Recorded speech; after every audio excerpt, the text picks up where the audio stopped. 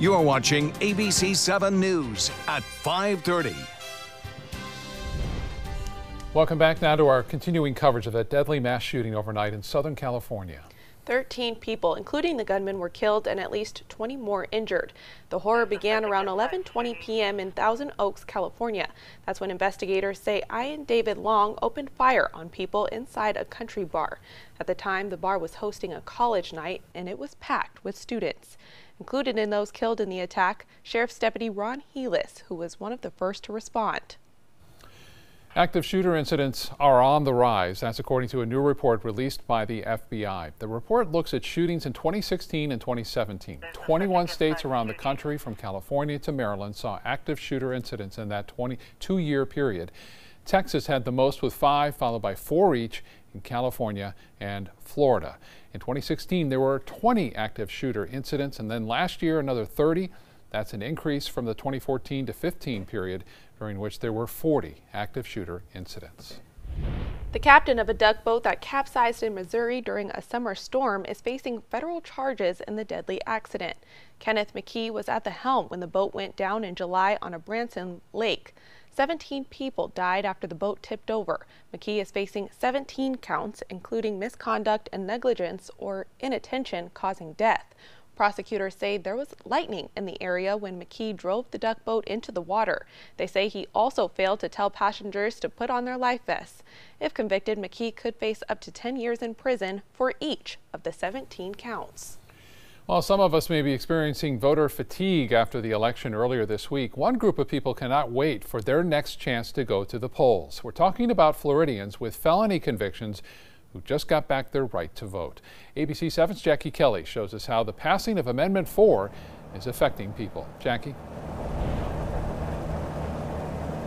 Scott, when some people get convicted of a crime and end up in places like the jail behind me, it's easy to feel like they'll never be able to fit back into normal society.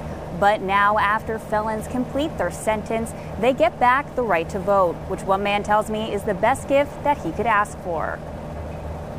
I've been on cloud 9 for the past 48 hours now. Steve Phelan says he was convicted of first-degree arson and second-degree reckless public endangerment back in 2005. Since then, he has completed his sentence of house arrest and probation, but until the passing of Amendment 4, he hasn't been allowed to vote. Florida was just one of 4 states that didn't automatically restore voting rights after felons completed their sentence. But 64% of people who showed up to the polls thought that needed to change. A solid gesture from the citizens of the state of Florida who found it in their hearts to say loudly that we do deserve this second chance. And Phelan says this idea of a second chance is hard to come by for people with convictions. Living with a felony conviction, that's a stigmatizing identity. And it is one that bars access to certain jobs. It is one that carries a sense of distrust whenever this identity comes to light. But knowing that people are willing to grant the second chance, it makes having this identity a little less scary when it comes down to my future growth. Phelan says with this victory, he will now be sure that his voice is heard. You better believe I will be participating in every election. I mean, as a right that has been taken away, it's one of those things where you don't realize what you've got until it's gone. Now, this amendment, which was supported by people on both sides of the aisle, goes into effect immediately, but it does not apply to people who are convicted of murder or sexual offenses. Reporting live in Sarasota, Jackie Kelly, ABC 7, your Suncoast News. Thank you, Jackie. This past Tuesday night, a majority of voters in Sarasota chose to change the date for city elections. Elections in Sarasota will be moved from the spring to the fall to increase voter turnout. And that means for one time only, current commissioners will have their terms automatically lengthened by a year and a half. Elections that would normally be held in March of next year will now happen in November of 2020. That will give bonus time to Mayor Liz Alpert, Commissioner Shelley Freeland Eddy, and Willie Shaw. It would also extend the time for Commissioners Hagan Brody and Jen Ahern Koch until 2022. One political author we talked to says he thought that was presumptuous of commissioners to think citizens would want an extra year and a half of them. My feeling is that kind of thinking is penny wise and pound foolish. I would rather spend more money on elections and get it done right, because the amount of money that these people budget is so much greater than the amount that we spend on elections. I don't think that should be a consideration. ABC 7 talked to City Hall taxpayer watchdog Martin Hyde about the extended term of the current commission. He had strong words for this decision, saying, quote, "Keep in mind, this is the same commission that just raised the tax rate. In the next 2 years, they could bankrupt the city." Northport Park will be closing temporarily for a couple of days as the city continues to work on a new playground. The Garden of the Five Senses Park on Pan American Boulevard will close at 3 p.m. on Friday. The park will reopen for normal hours starting Saturday, November 16th. Now, while closed, crews will be surfacing the new Boundless Adventures playground. The park is being designed for all children, including those that have physical, developmental, cognitive, or sensory issues. Heading over now to Chief Meteorologist Bob Harrigan with the First Alert forecast. Hi, Bob. Hi, how you doing, Taylor and Scott? We're looking at pretty decent weather, warm weather for Friday. It's going to stay warm. Temperatures well above average, but get ready for a little cooler weather on Saturday. Not much, but you'll notice a little drier air too. A weak front's going to move down on Saturday morning. It'll bring a slight chance for a shower or two. And then the next headline, cooler next week. A stronger front will move in. It was advertised a few days ago. It was a little bit colder, but it's still going to get cool, and you'll notice it on Thursday and Friday of next week. And even, I should say Wednesday, Thursday, and Friday, even into Friday. 82 degrees right now. We have sunshine out there. And the humidity is still pretty high as the dew point temperature is summer-like in the low 70s. That kind of dew point, you can expect a little bit of patchy fog forming overnight. Temperatures currently into the low 80s right near the water, still in the mid-80s inland. We're looking at 79 in Venice, 78 in Inglewood, some rain near Northport, and the water temperature at 80 degrees. You can see some heavier storms to the north of us now. But on that southeast wind flow, the temperatures warming into the mid to upper 80s inland. A few showers have popped up due to that heat, and we have a sea breeze that's moved into Northport, causing the showers to be a little bit more intense there. And notice they're not moving now, so it's just hanging right over Northport.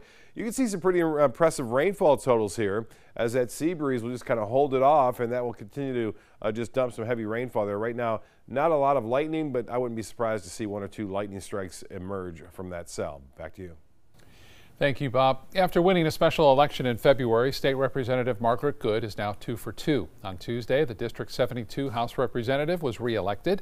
After spending months campaigning, Good, the only Democrat elected in this area, says she's looking forward to getting to work. One of the reasons that I initially decided to run for office was because I am concerned about our environment. Back in 2014, Florida passed a constitutional amendment requiring that 1/3 of our document stamp revenue be used for land preservation, and that has never happened. That is always one of my priorities. And now with the exacerbated red tide, with blue-green algae, I'm going to work in the legislature to work on environmental regulations. Good says she's very happy with the voter turnout for the midterm elections, and she hopes that momentum will continue for the elections ahead. Well, less than 24 hours after the midterm elections, Attorney General Jeff Sessions is out of a job. He was one of President Trump's earliest supporters, but Attorney General Jeff Sessions also became one of the president's favorite targets. President Trump was infuriated by Sessions recusing himself from the Russia probe, never forgiving him. Sessions' now former chief of staff, Matt Whitaker, has been named by the president to replace him, but Whitaker has publicly criticized the special counsel's investigation. Some Democrats say he should recuse himself as well. The White House disagrees. Why would he be recused? Because CNN keeps playing a clip of what he said as a private citizen? The White House says Sessions resigned and was not fired, but the former Attorney General made clear in his resignation letter it was not his decision, writing, quote, "Dear Mr. President, at your request, I'm submitting my resignation." Today, Kellyanne Conway says the administration has continued to cooperate with the Russia investigation, adding, quote, "Nobody wants to prolong it." 2 decades after voters approved a constitutional amendment that called for a high-quality system of public schools, today the Florida Supreme Court took up a legal battle about whether the state has properly carried out the voters' wishes. That 1998 constitutional amendment requires the state to provide a, quote, "uniform, efficient, safe, secure, and high-quality system of public schools." The lower courts have ruled it's difficult to determine exactly what uniform and high quality mean. All children is kids that come from poverty, kids that are racial minority, kids with disabilities. And if you look at the statistics and disaggregate, there are significant populations that have just great disparities, and they're not achieving. The constitutionality of two popular school voucher programs, which pay for more than 100,000 kids to attend private schools, is also being challenged. The court has not said when it expects to rule on the case. For the first time in about a decade, interest rates have gone up. Even the 0.1 or 0.2% raise can affect us with our everyday spending and saving. Since we've had record low interest rates since the 2008 recession, experts say it was only a matter of time for this to happen. Coming up on ABC 7 at 7, we'll talk about what this means for us. When we increase interest rates, typically the price of borrowing money increases as well. Taking out big loans for buying a car, student loans, and mortgages are where we'll see the impact the most. While this all sounds like spending is going to be limited, financial experts tell us it's not something to be too concerned about. When the Fed decides to move rates, that's a positive. People don't realize that all the time. That's a positive because the Fed says, okay, economies are good, people are making good money, and we can afford to raise the rates and not disrupt too much. They are expecting interest rates to continue increasing, but little by little, until the economy balances out once again. Thousands of Americans living with mice and mold, the landlord largely ignoring some life-threatening deficiencies. Look up there. I don't know what I'm growing out my ceiling. The only way the toilet fills up is if you turn the sink on. Otherwise, what happens? It don't flush. We just don't invest the way we should as a country. Many of the residents in these properties are elderly or disabled, and it's a problem all over the country, including here in Florida. Join us for Failure to Fix, coming up tonight at 6 o'clock. Still to come in your Suncoast News, where are all the butterflies? What may be behind a dramatic decline of butterflies and caterpillars in North Florida?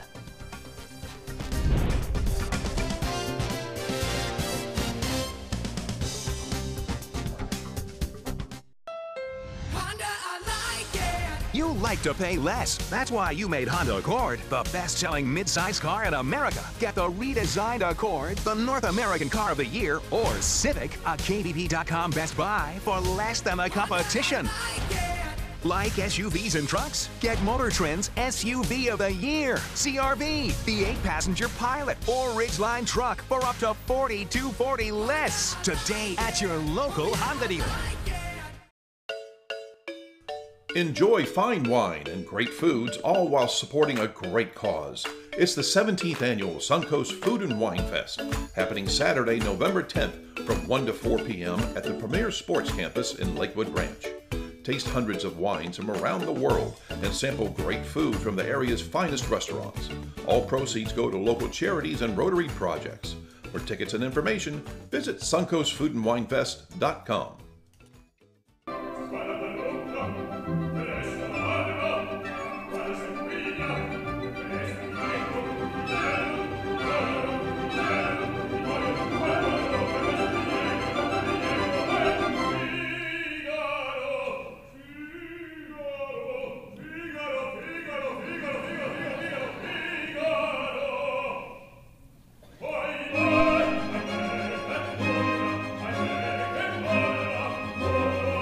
There are lots of people who are confused about which Medicare plan is right for them. Hey, that's me. I barely know where to start. Well, start here with me, Karen. I'm a licensed Humana sales agent. Well, it's nice to meet you, Karen. I'm John Smith. Hi, John. At Humana, we know you're unique, so you have different needs from other John Smiths. Yeah, I've always thought so. And together, we can find a plan that's right for you. Great. I go to the doctor a couple of times a year, and I have some prescriptions, but I'm never fully sure of what's covered and what's not. With Humana's all-in-one Medicare Advantage plans, you get coverage for hospital stays, doctor visits, and Part D prescription drug benefits, all for an affordable and sometimes no monthly plan premium. Do you have any more information? Sure. I'll get a decision guide in the mail to you today. They're free. Finally, someone who understands the real me. Your health and happiness is important to us. Call or go online now to get your free decision guide. Call a licensed Humana sales agent today. Find out first at 4 on the Suncoast with ABC 7 News at 4. ABC 7 News at 4 starts with a detailed look at your first alert weather forecast to help you plan and prepare. We give you a fresh, fast-paced rundown of the day's top stories and videos, including breaking news, live updates, and traffic hotspots, all at a new, more convenient time. Find out first at 4, weekdays on ABC 7. Childhood obesity has long been a problem in the United States. Now, new research from the Robert Wood Johnson Foundation reveals new state-by-state differences and just how serious the problem has become. Meredith Wood reports. You may already know that being overweight comes with a slew of health issues that can shorten lives. But new research shows that being underweight increases the risk of dying early too. BMI, or body mass index, is one indicator doctors use to measure a person's health. BMI between 21 and 25 is linked to the lowest level of morbidity.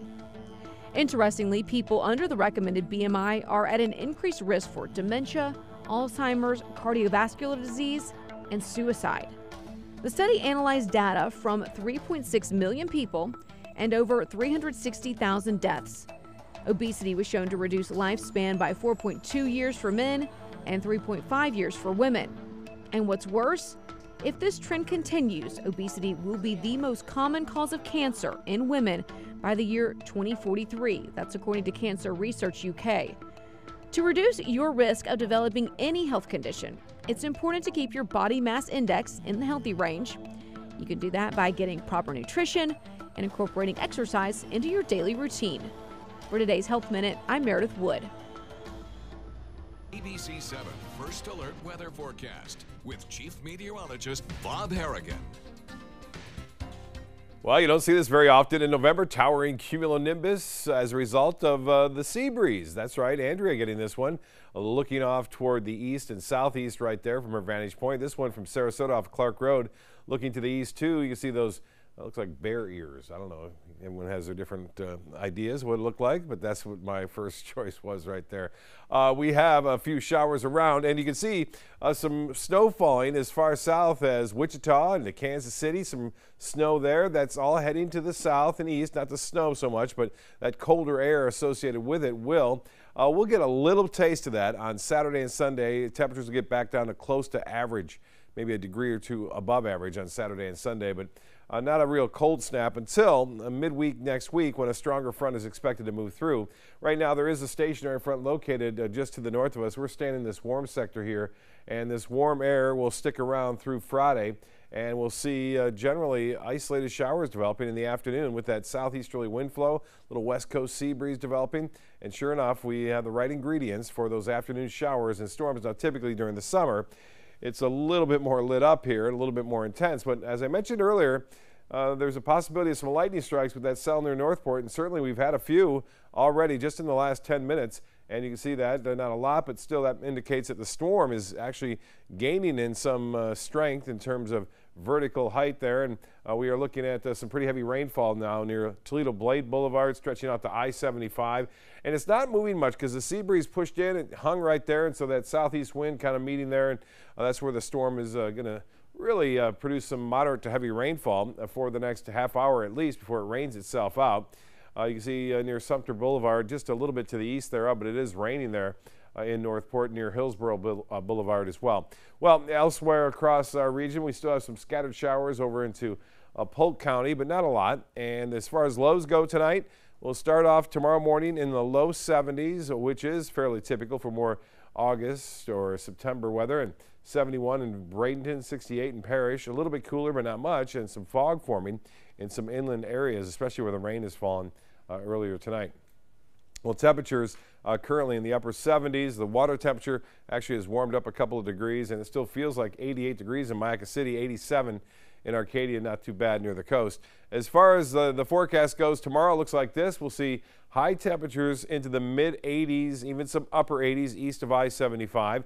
Just a 20% chance or less of a shower or two popping up in the afternoon and evening. You can see that with the futurecast showing sunshine tomorrow to start the day, and then we'll see that southeasterly wind flow, a little west coast breeze, and most of the activity will be inland. And here comes the front on Friday. It'll be over the Panhandle. Very thin line of showers there associated with it, And as it pushes through our area sometime Saturday morning, it looks like it will bring a little increase in clouds and a slight chance for showers and some slightly drier and slightly cooler air as we move into looks like Saturday afternoon and into Sunday. For boaters tomorrow, light chop out there.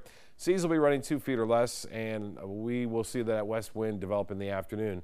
The extended forecast then does call for a slightly cooler temperatures, but not until we get to Wednesday of next week, when highs will be in the low 70s there. Thursday as well, and low temperatures into the 50s. So below average. We've got to wait about a week before we get there. Back to you. Thank you, Bob. Time now to check your first alert traffic for the drive home. An accident we told you about earlier on US 41 northbound just before Tallahassee Road is still causing delays for drivers. We are also seeing slowdowns for drivers on I-75 northbound around the University Parkway exit. New research shows the number of butterflies and caterpillars in North Florida has been declining over the last decade or so. The University of Florida study released this week shows the number has declined by 80% since 2005. Researchers believe 2 major factors could be responsible here. Milkweed is the favorite food of young monarch butterflies, and its availability has been sharply reduced by development and by glyphosate, an herbicide widely used in agriculture to kill weeds. Stay with us. Entertainment news is coming up next. Come into a California Closet showroom to experience our quality materials and construction and collaborate with our designers to create the perfect custom solution for any room. Go to CaliforniaClosets.com to request a free design consultation and locate the showroom nearest to you. Blue 32, Blue 32, hot, hot. It's the Gatto Gridiron Challenge. The game's on to sell 2,000 vehicles. 12 teams compete for the #1 spot. Score a great deal at every Gatto dealership. Buy with 0 down. Make no payments for 90 days. Choose from 14 of your favorite brands, all on sale. Who will make it to the end zone? You decide. Rush to a Gatto location near you or visit Gatto.com. Gatto's got it.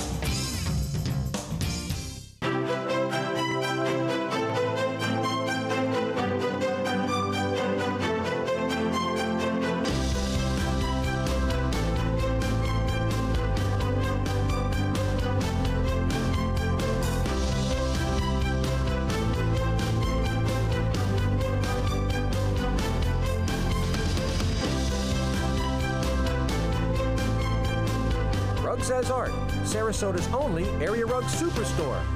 Christmas Traditions by Lux Art Silks, where more is merrier. Make your holidays sparkle with style. Browse our amazing showroom, cute collectible cottages, and beautiful Christmas displays. Find the inspiration, selection, and quality you need to deck the halls merry and bright. Christmas Traditions also features the area's largest selection of quality pre-lit Christmas trees, every size, shape, and color, and plenty of decorations to make your home shine for the holidays. Christmas Traditions by Lux Art Silks, where more is merrier. Visit us on New 301, just a quarter-mile north of University Parkway.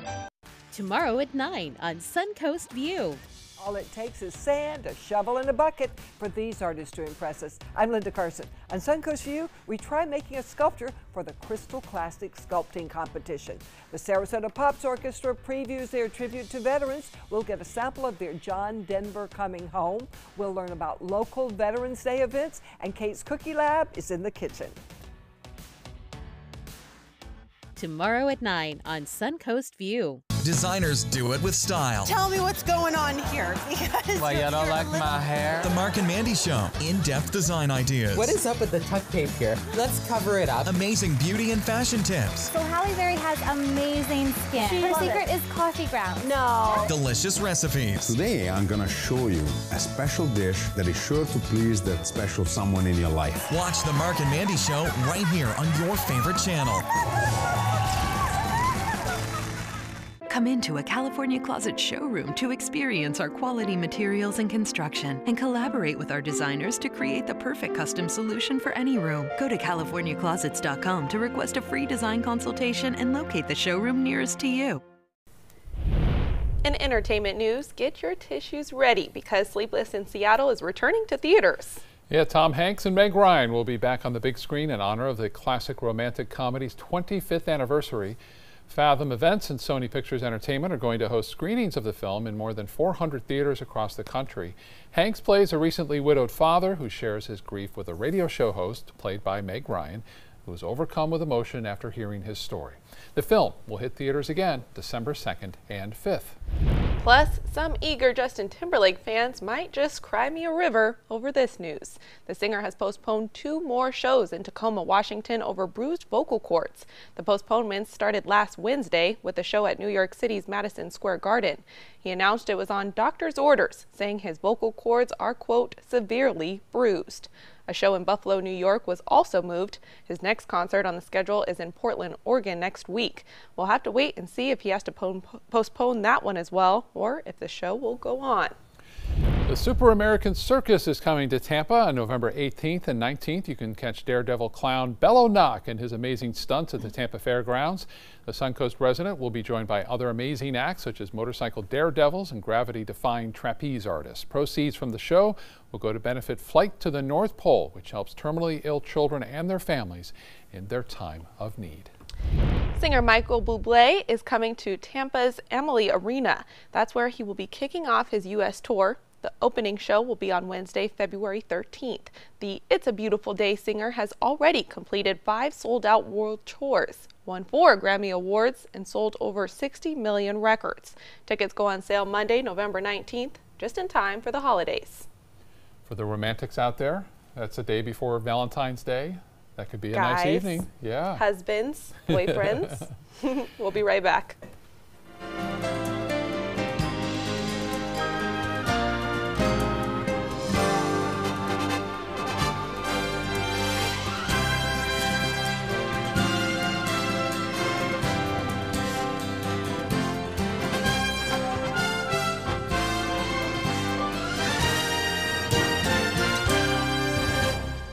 Come into a California Closet showroom to experience our quality materials and construction and collaborate with our designers to create the perfect custom solution for any room. Go to CaliforniaClosets.com to request a free design consultation and locate the showroom nearest to you.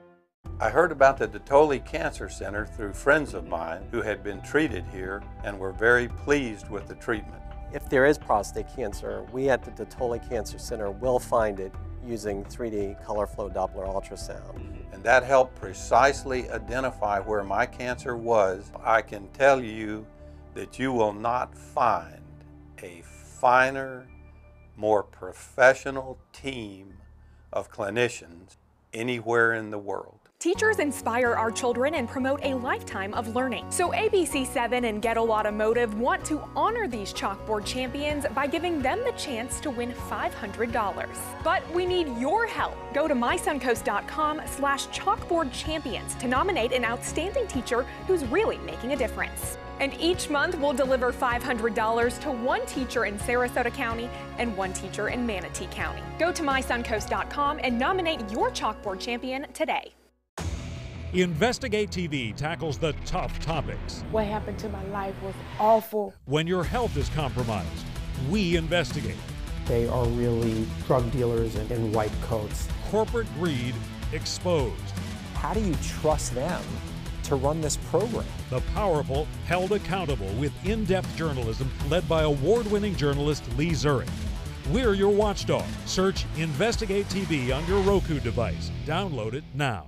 Come into a California Closet showroom to experience our quality materials and construction and collaborate with our designers to create the perfect custom solution for any room. Go to CaliforniaClosets.com to request a free design consultation and locate the showroom nearest to you. Shop online anytime at VeniceToyota.com on US 41 South.